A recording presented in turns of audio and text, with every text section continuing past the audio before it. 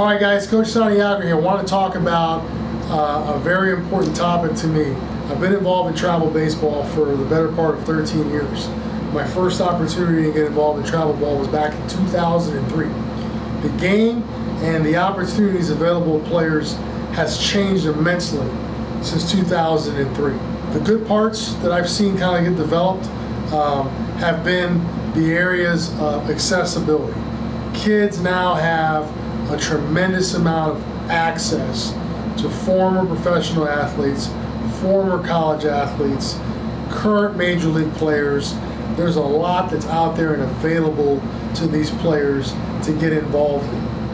One of the things that I've seen happen that's really bothered me about where we're going in travel baseball or showcase baseball or scout baseball, whatever it is that you think you're doing to help your son play college baseball. I want to be very, very clear about something. In the very best case scenario, okay, the coaches that you are just dreaming to play for, the schools that you're dreaming to play for, see you and see you perform well.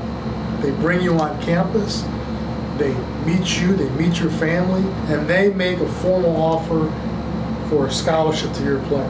But let's assume, best case scenario, that actually happens. There's going to be 35 guys on a team, and there's only 11.7 scholarships available. Baseball is not a fully funded sport like football or basketball at some Division I universities. So you're still going to have to probably write a check, and you're probably going to have to write a big one.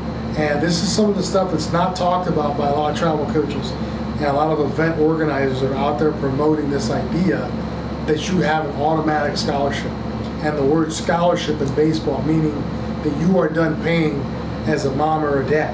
I talk to 10 parents, they're not talking to me about Division II, NAIA, junior college baseball.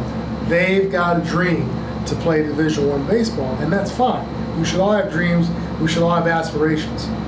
But I am here to tell you the truth and here to help you understand that as you're making these decisions on where to invest your money, where to invest your time as a mom or a dad, know that if your best case scenario, all the things we talked about earlier in this blog happen, just make sure that what you're paying for is an investment in that experience, because that's probably what you're going to walk away with, whatever you gain from that experience. But this delusion or this belief at times by some parents that, hey, I'm going to spend a lot of money now because I'm going to get that in scholarship money later, is just not the case for a very, very large percentage of parents of players going through the process. So, and understand that, hey, just because you get a scholarship does not mean it's free. And just because you play at a different level than Division I does not make you a failure.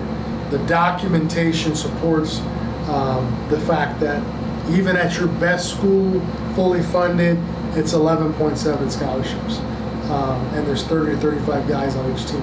So that money's got to go around to everybody. And obviously there's additional grants and academic money for people to qualify for that, but usually you qualify for that regardless of baseball.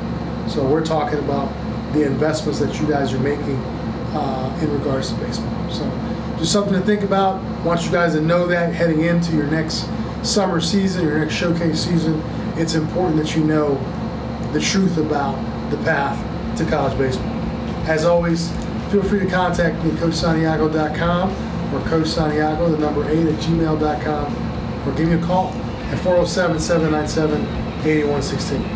Thank you, and remember, coaching is an action, not just a position.